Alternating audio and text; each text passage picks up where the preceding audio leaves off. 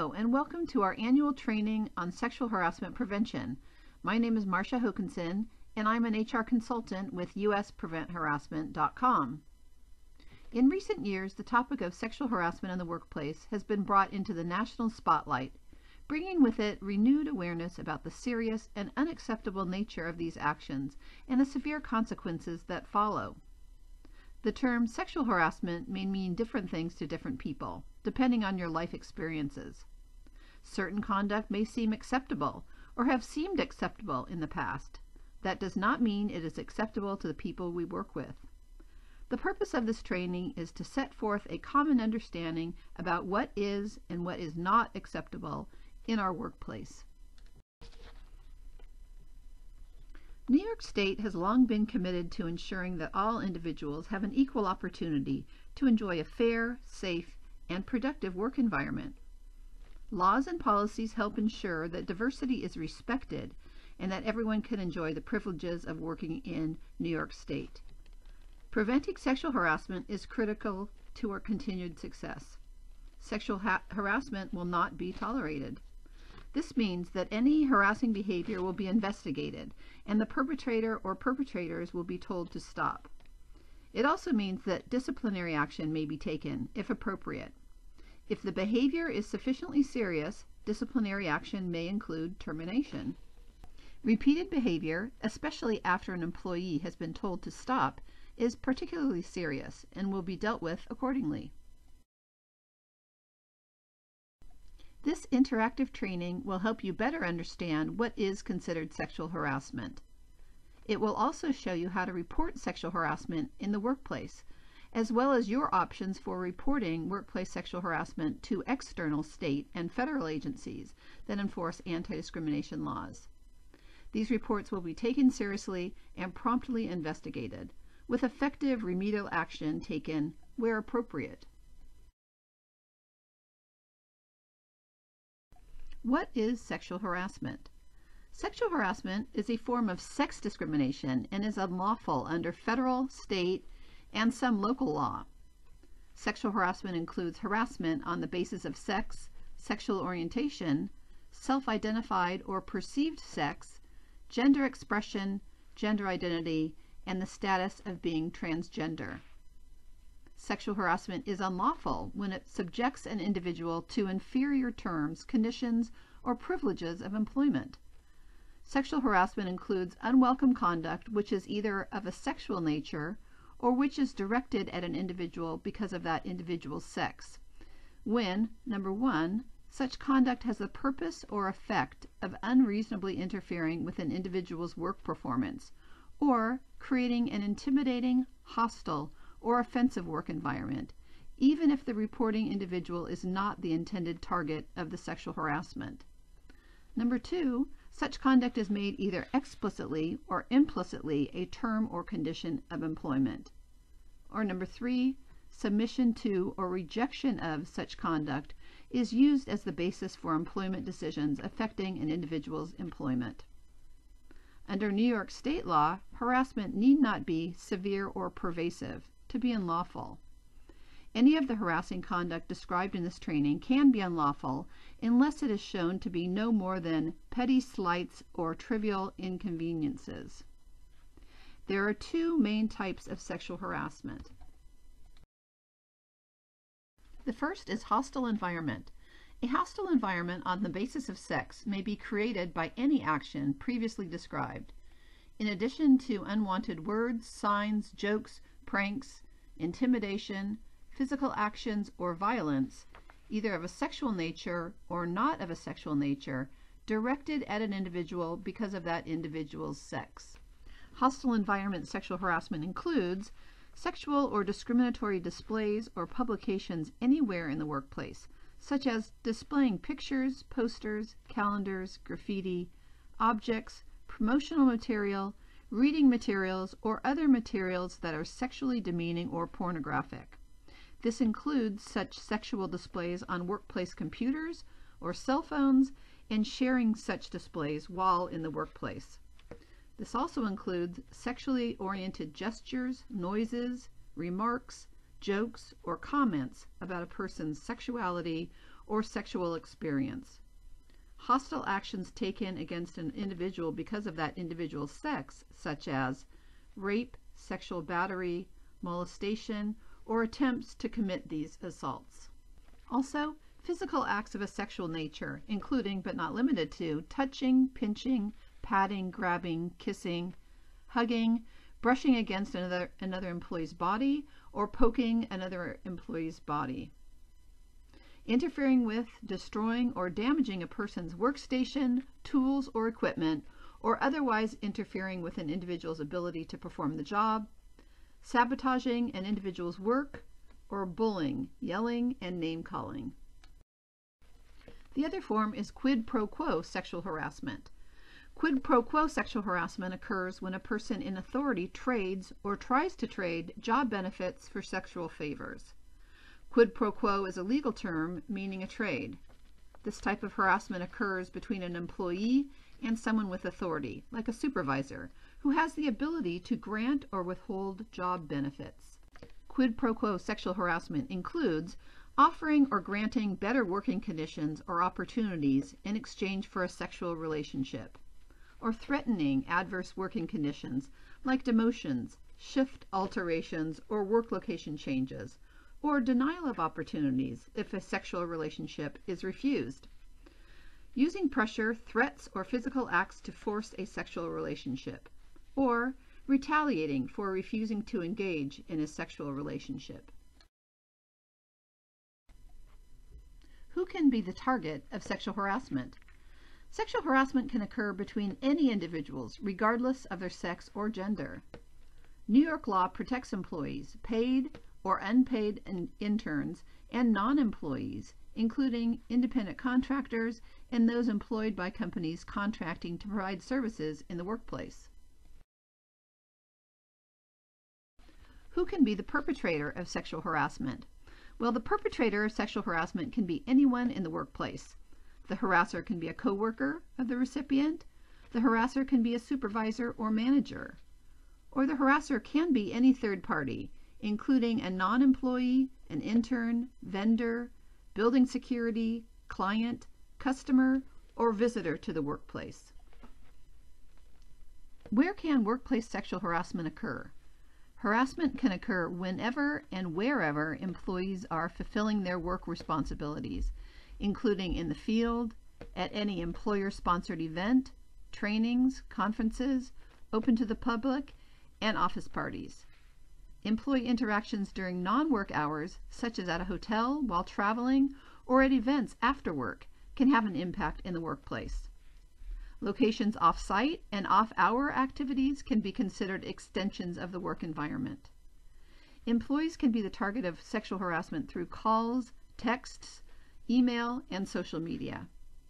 Harassing behavior that in any way affects the work environment is rightly the concern of management. Sex stereotyping. Sex stereotyping occurs when conduct or personality traits are considered inappropriate simply because they may not conform to other people's ideas or perceptions about how individuals of either sex should act or look. Harassing a person because that person does not conform to gender stereotypes as to appropriate looks, speech, personality, or lifestyle is sexual harassment. Harassment because someone is performing a job that is usually performed or was performed in the past, mostly by persons of a different sex, is sex discrimination. Now let's talk about the term retaliation.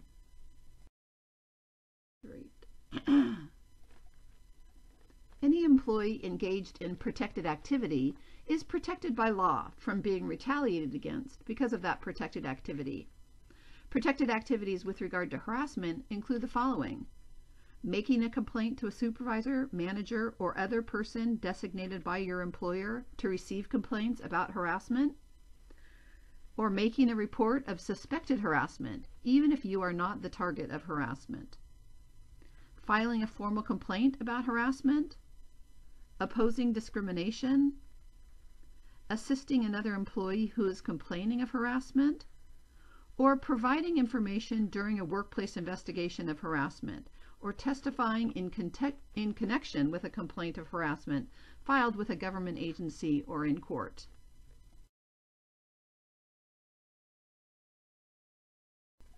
What is retaliation? Retaliation is any action taken to alter an employee's terms or conditions of employment, such as a demotion or harmful work schedule or location change, because that individual engaged in any of the above protected activities. Such individuals should expect to be free from any negative actions by supervisors, managers, or the employer motivated by these protected activities. Retaliation can be any such adverse action taken by the employer against the employee that could have the effect of discouraging a reasonable worker from making a complaint about harassment or discrimination. The negative action need not be job-related or occur in the workplace, and may occur after the end of employment, such as an unwarranted negative reference. What is not retaliation? A negative employment action is not retaliatory merely because it occurs after the employee engages in protected activity. Employees continue to be subject to all job requirements and disciplinary rules after having engaged in such activity. Now let's talk specifically about the supervisor's responsibility. Supervisors and managers are held to a high standard of behavior. This is because they are placed in a position of authority by the employer and must not abuse that authority. Their actions can create liability for the employer without the employer having any opportunity to correct the harassment. They are required to report any harassment that is reported to them or which they observe. They are responsible for any harassment or discrimination that they should have known of with reasonable care and attention to the workplace for which they are responsible. And they are expected to model appropriate workplace behavior. Mandatory reporting. Supervisors must report any harassment that they observe or know of, even if no one is objecting to the harassment. If a supervisor or manager receives a report of harassment or is otherwise aware of harassment, it must be promptly reported to the employer without exception, even if the supervisor or manager thinks the conduct is trivial, and even if the harassed individual asks that it not be reported. Supervisors and managers will be subject to discipline for failing to report suspected sexual harassment or otherwise knowingly allowing sexual harassment to continue. Supervisors and managers will also be subject to discipline for engaging in any retaliation. What should I do if I am harassed? We cannot stop harassment in the workplace unless management knows about the harassment. It is everyone's responsibility. You are encouraged to report harassment to a supervisor, manager, or other person designated by your employer to receive complaints, as outlined in the Sexual Harassment Prevention Policy, so the employer can take action. Behavior does not need to be a violation of law in order to be a violation of the policy. We will provide you with a complaint form to report harassment and file complaints, but if you are more comfortable reporting verbally or in another manner, we are still required to follow the Sexual Harassment Prevention Policy by investigating the claims. If you believe that you have been subject to sexual harassment, you are encouraged to complete the complaint form and submit it to the appropriate person. You may also make reports verbally. Once you submit this form or otherwise report harassment, our organization must follow its Sexual Harassment Prevention Policy and investigate any claims. You should report any behavior you experience or know about that is inappropriate, as described in this training, without worrying about whether or not it is unlawful harassment. Individuals who report or experience harassment should cooperate with management so a full and fair investigation can be conducted and any necessary corrective action can be taken. If you report harassment to a manager or supervisor and receive an inappropriate response, such as being told to just ignore it, you may take your complaint to the next level, as outlined in our policy under legal protections and external remedies. Finally, if you are not sure you want to pursue a complaint at the time of the potential harassment, document the incident to ensure it stays fresh in your mind. What should I do if I witness sexual harassment? Anyone who witnesses or becomes aware of potential instances of sexual harassment should report it to a supervisor, manager, or designee. It can be uncomfortable and scary, but it is important to tell coworkers that's not okay when you are uncomfortable about harassment happening in front of you. And remember, it is unlawful for an employer to retaliate against you for reporting suspected sexual harassment or assisting in any investigation. Investigation and corrective action. Anyone who engages in sexual harassment or retaliation will be subject to remedial and/or disciplinary action, up to and including termination. Your organization will investigate all reports of harassment, whether information was reported in verbal or written form. An investigation of any complaint should be commenced immediately and completed as soon as possible. The investigation will be kept confidential to the extent possible. Any employee may be required to cooperate as needed in an investigation of suspected sexual harassment. And recall that it is illegal for employees who participate in any investigation to be retaliated against. Regarding the investigation process, our organization also has a duty to take appropriate steps to ensure that harassment will not occur in the future. Here is how we will investigate complaints. The designated person will conduct an immediate review of the allegations and take any interim actions as appropriate. Relevant documents, emails, or phone records will be requested, preserved, and obtained. Interviews will be conducted with parties involved and witnesses. Investigation is documented as outlined in the sexual harassment policy. And the individual who complained and the individuals accused of sexual harassment will be notified of the final determination and that appropriate administrative action has been taken. Let's discuss additional protections and remedies available to you. In addition to what we've already outlined, employees may also choose to pursue outside legal remedies. An individual is not required to make an internal complaint in order to pursue any of these additional outside options, which we will discuss. New York State Division of Human Rights, the DHR.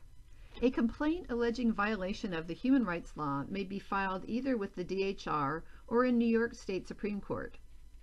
Complaints may be filed with DHR anytime within 1 year or 3 years beginning August 12, 2020, of the alleged sexual harassment.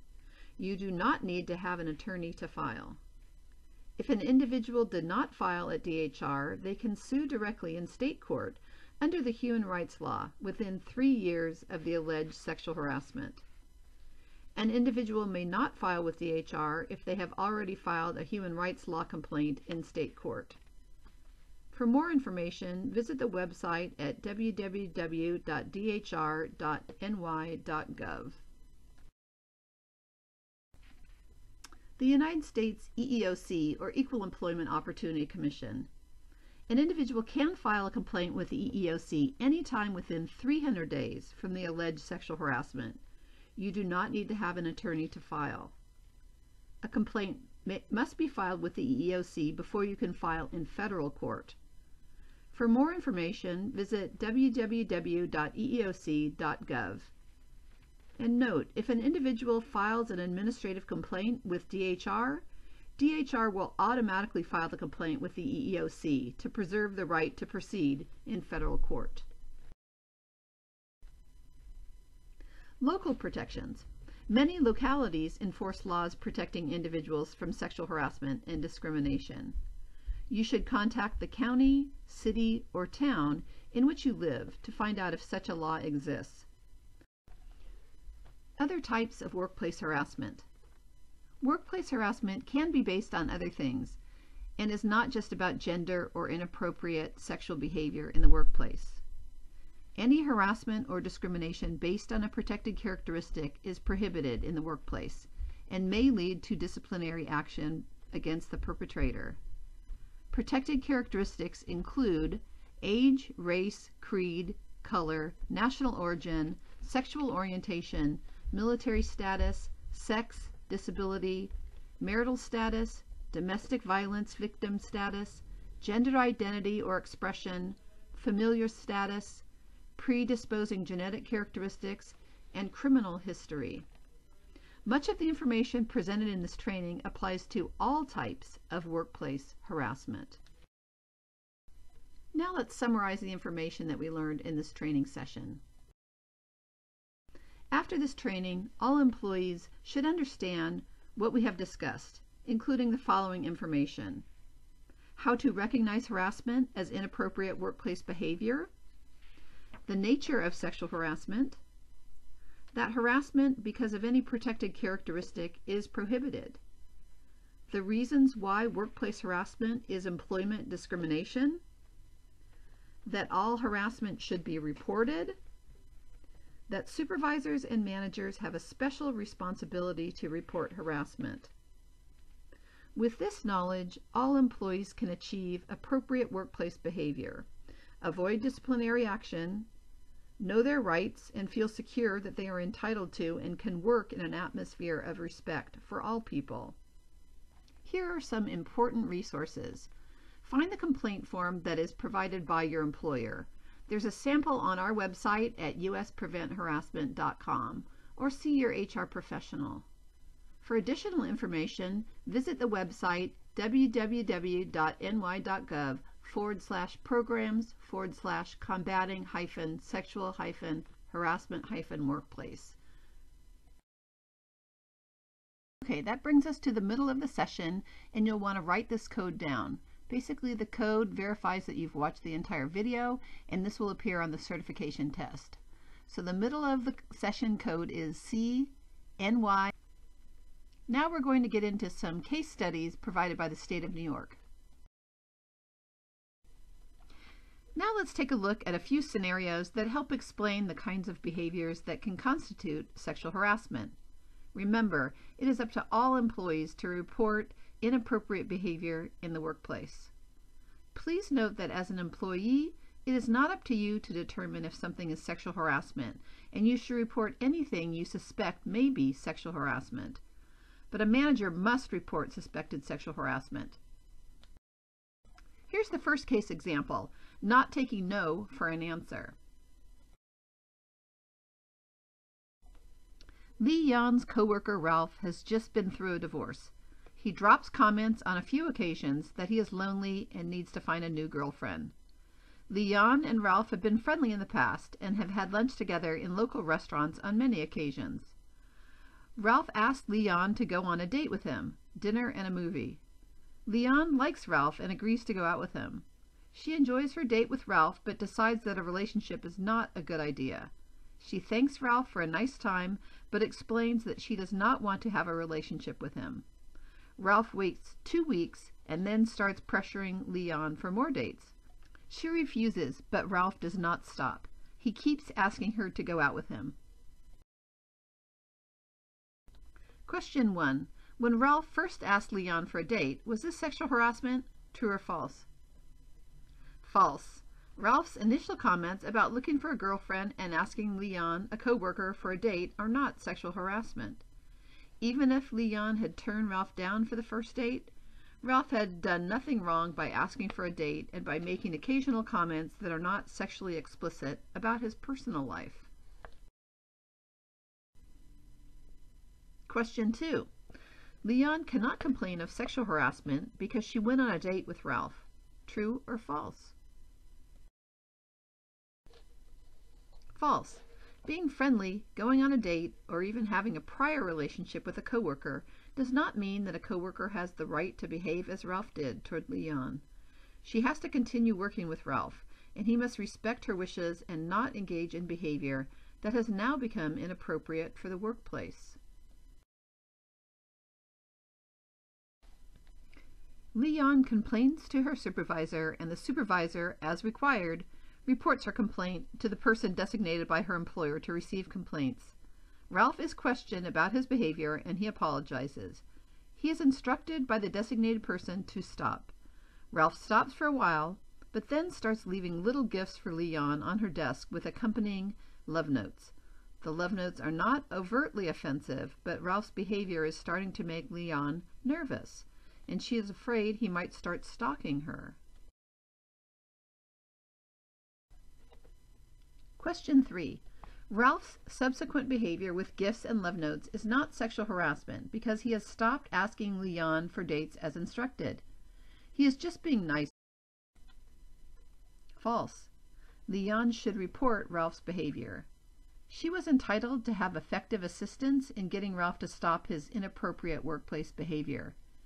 Because Ralph has returned to pestering Leon after being told to stop, he could be subject to serious disciplinary action for his behavior. Example number 2. The boss with a bad attitude. Sharon transfers to a new location with her employer. Her new supervisor, Paul, is friendly and helps her get familiar with the new job duties. After a few days, when no one else is around, Paul comes over to Sharon's work area to chat. Paul talks about what he did last night, which was going to a strip club. Sharon is shocked that Paul would bring up such a topic in the workplace and says nothing in response. Paul continues talking and says that all the women in the office are so unattractive that he needs to get out and see some hot chicks once in a while. He tells Sharon he is glad she joined the staff because, unlike the others, she is easy on the eyes. Sharon feels very offended and demeaned that she and the other women in the workplace are being evaluated on their looks by their superior. Question 1. Because Paul did not tell Sharon that she is unattractive, he has not harassed her. True or false? False. Paul has made sexually explicit statements to Sharon, which are derogatory and demeaning to Sharon and her female coworkers. It doesn't matter that Paul supposedly paid Sharon a compliment. The discussion is still highly offensive to Sharon, as it would be to most reasonable persons in her situation. Question 2. By bringing up his visit to the strip club, Paul is engaging in inappropriate workplace behavior. True or false? True. Simply bringing up the visit to the strip club is inappropriate in the workplace, especially by a supervisor, and it would be appropriate for Sharon to report this conduct. A one-time comment about going to a strip club is behavior that Paul would be told to stop. This is more than petty or trivial and need not be repeated to be unlawful. Question 3. Paul should be instructed to stop making these types of comments, but this is not a serious matter. True or false? False. Paul's comments about the female employees are a serious matter and show his contempt for women in the workplace. Paul is required to model appropriate behavior and not just exhibit contempt for employees on the basis of sex or any protected characteristic. Sharon should not have to continue to work for someone she knows harbors such contempt for women, nor should the other employees have to work for such a supervisor. Managers should be aware of this, even if the other employees are not, and Paul should be disciplined and most likely removed from his current position. Example 3. No job for a woman? Carla works as a licensed heavy equipment operator. Some of her male coworkers think it is fun to tease her. Carla often hears comments like, "Watch out, here she comes, that crazy woman driver," in a joking manner.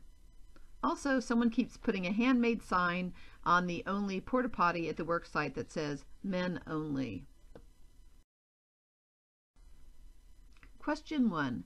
Women in traditionally male jobs should expect teasing and should not take the joking comments too seriously. True or false? False. Whether Carla is being harassed depends in part on Carla's opinion of the situation. That is, whether she finds the behavior to be offensive. However, if at any point Carla does feel harassed, she is entitled to complain about the behavior and have it stopped, regardless of whether and for how long she has endured the behavior without complaint. Carla can always say when enough is enough. Unwelcome and continued teasing subjects Carla to inferior terms, conditions, or privileges of employment and cannot be considered petty or trivial. Question number 2. Carla cannot complain because the site supervisor sometimes joins in with a joking behavior, so she has nowhere to go. True or false? False. Carla can still complain to the supervisor, who is then on notice that the behavior bothers Carla and must be stopped. The supervisor's failure to take Carla's complaint seriously constitutes serious misconduct on his or her part. Carla can also complain directly to the person designated by her employer to receive complaints, either instead of going to the supervisor or after doing so. The employer is responsible for assuring that all employees are aware of its anti-harassment policies and procedures. Some of Carla's other coworkers are strongly opposed to her presence in the traditionally all-male profession. These coworkers have sometimes said things to her like, "You're taking a job away from a man who deserves it," or "You should be home with your kids," and "What kind of mother are you?" Also, someone scratched the word bitch on Carla's toolbox. Question number 3. These behaviors, while rude, are not sexual harassment because they are not sexual in nature. True or false? False. These behaviors are directed at her because she is a woman and appear to be intended to intimidate her and cause her to quit her job. While not sexual in nature, this harassment is because of her sex and creates a hostile work environment. Carla complains about the jokes and other behaviors, and an investigation is conducted. It cannot be determined who defaced Carla's toolbox. Her coworkers are told to stop their behavior or face disciplinary charges. The supervisor speaks with Carla and tells her to come to him immediately if she has any further problems. Carla then finds that someone has urinated in her toolbox. Question number 4. There is nothing Carla can do because she can't prove who vandalized her toolbox. True or false? False. Carla should speak to her supervisor immediately or contact any other person designated by her employer to receive complaints directly. Although the situation has become very difficult, it is the employer's responsibility to support Carla and seek a solution. An appropriate investigation must be promptly undertaken and appropriate remedial action must follow. Example number 4. Too close for comfort. Keisha has noticed that her new boss, Sarah, leans extremely close to her when they are going over the reports that she prepares. She touches her hand or shoulder. Question number 1. Keisha should just ignore Sarah's behavior. True or false? False. If Keisha is uncomfortable with Sarah's behavior, she has options. If she feels comfortable doing so, she should tell Sarah to please back off because her closeness and touching make her uncomfortable. Another option is to complain directly to a person designated by her employer to receive complaints, who will speak with Sarah. There is no valid reason for Sarah to engage in this behavior. Before Keisha gets around to complaining, Sarah brushes up against her back in the conference room before a meeting. She is now getting really annoyed, but she still puts off doing anything about it. Later, Sarah traps Keisha in her office after they finish discussing work by standing between her and the door of the small office. Keisha doesn't know what to do, so she moves past her to get out. As she does so, Sarah runs her hand over Keisha's breast. Question 2. Sarah's brushing up against Keisha in the conference room could be inadvertent and does not give Keisha any additional grounds to complain about Sarah. True or false? False. Sarah is now engaging in a pattern of escalating behavior. Given the pattern of her too close and touching behavior, it is unlikely that this was inadvertent.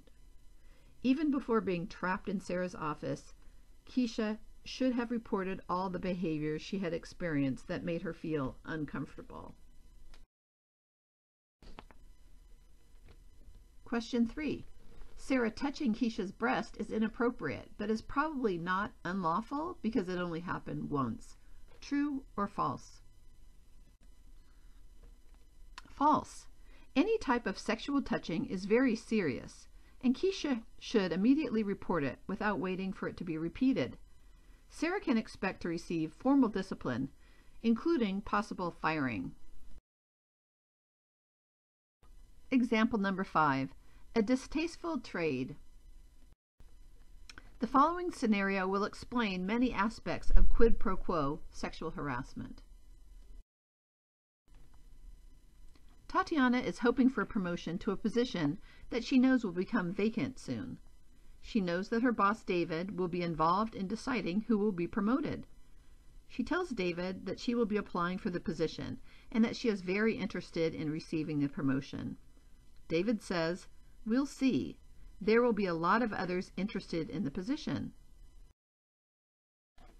A week later, Tatiana and David travel together on state business, including an overnight hotel stay. Over dinner, David tells Tatiana that he hopes he will be able to promote her because he has always really enjoyed working with her. He tells her that some other candidates look better on paper, but that she is the one he wants. He tells her that he can pull some strings to get her into the job, and Tatiana thanks David. Later, David suggests that they go to his hotel room for drinks and some relaxation. Tatiana declines his offer. Question 1. David's behavior could be harassment of Tatiana. True or false?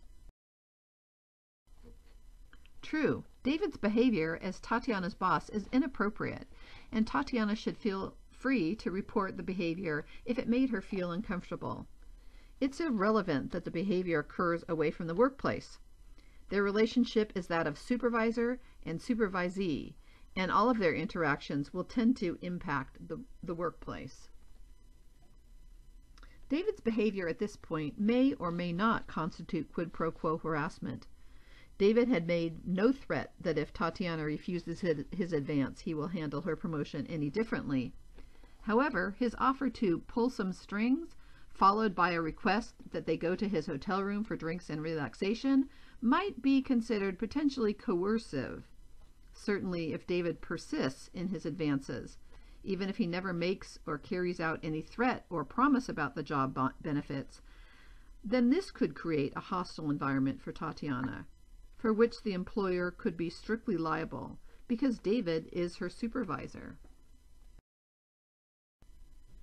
After they return from the trip, Tatiana asks David if he knows when the job will be posted so she can apply. He says that he is not sure, but there is still time for her to make it worth his while, to pull some strings for her. He then asks, "How about going to dinner this Friday and then coming over to my place?" Question number 2. David engaged in sexual harassment. True or false? True. It is now evident that David has offered to help Tatiana with her promotion in exchange for sexual favors.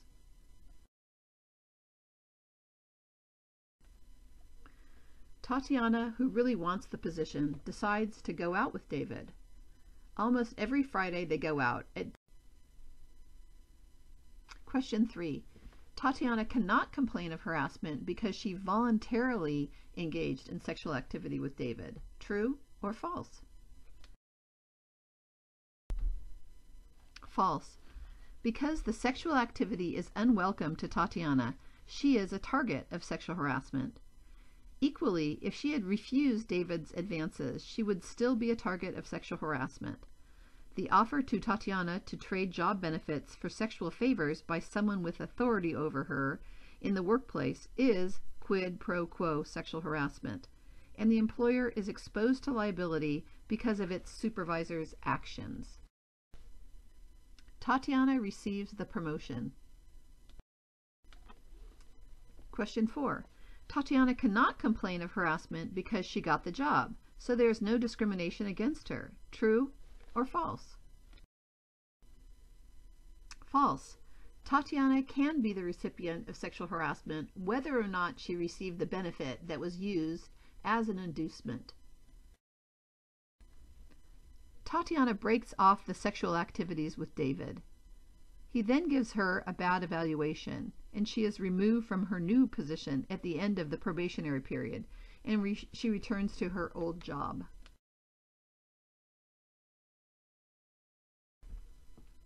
Question 5. It is now too late for Tatiana to complain. Losing a place of favor due to the breakup of the voluntary relationship does not create a... False. It is true that the breakup of a relationship, if truly consensual and welcomed at the time, usually does not create a claim for sexual harassment.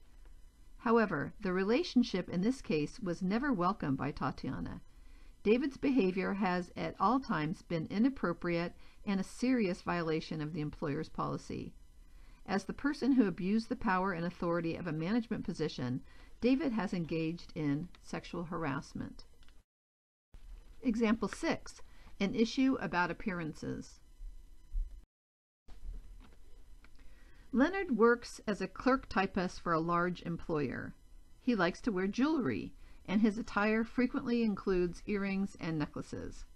His boss, Margaret, thinks it's weird that as a man, Leonard wears jewelry and wants to be a clerical worker. She frequently makes sarcastic comments to him about his appearance and refers to him jokingly as her office boy.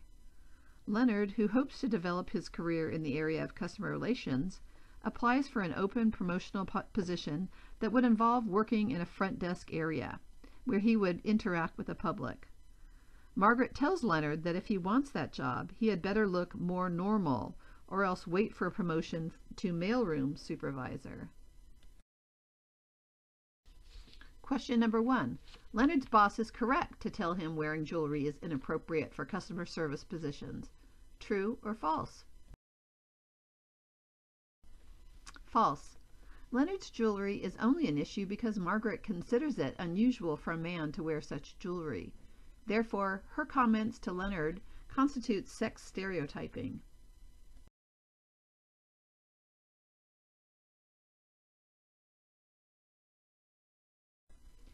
Margaret is also suspicious that Leonard is gay, which she says she doesn't mind, but she thinks Leonard is secretive.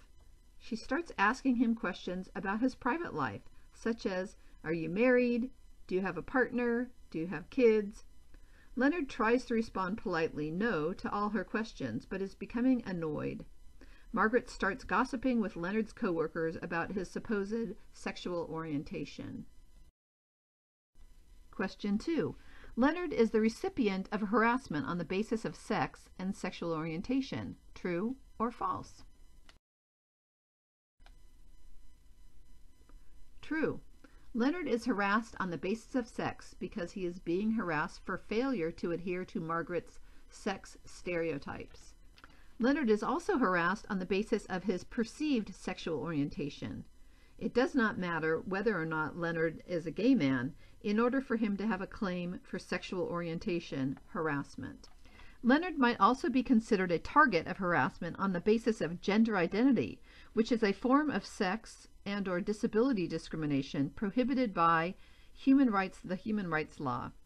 Leonard should report Margaret's conduct, which is clearly a violation of the sexual harassment policy, to a person designated by his employer to receive complaints, i.e. his employer's designee. Leonard decides that he is not going to get a fair chance at the promotion under these circumstances, and he complains to the employer's designee about Margaret's behavior. The designee does an investigation and tells Margaret that Leonard's jewelry is not in violation of any workplace rule, that she is to consider him for the position without regard to his gender, and that she must stop making harassing comments, asking Leonard intrusive questions, and gossiping about his personal life. Margaret stops her comments, questions, and gossiping, but she then recommends a woman to be promoted to an open position. The woman promoted has much less experience than Leonard and lacks his 2-year degree in customer relations from a community college.